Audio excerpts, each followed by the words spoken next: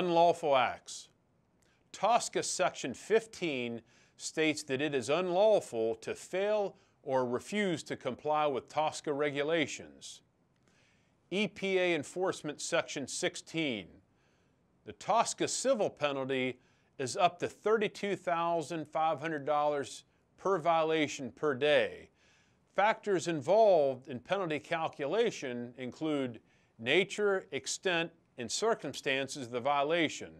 EPA also assesses the culpability, violation history, and ability to pay. TSCA criminal penalties. Now this can include fines as well as imprisonment. Knowing and willful violations. Factors include extent of significant environmental harm, false statements or concealment of misconduct, failure to report, as well as violation history.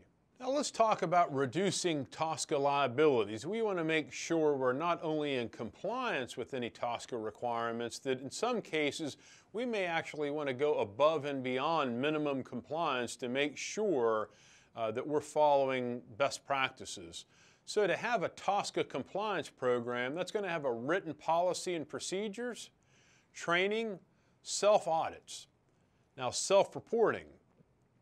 Have significant penalty savings, up to 80% reduction in civil penalties, and no recommendation for criminal prosecution when discovery results from audits, due diligence with EPA policy, notification in writing within 21 days of discovery. Factors in EPA discretion include cooperation, timely correction, no repeat violations, and no serious harm.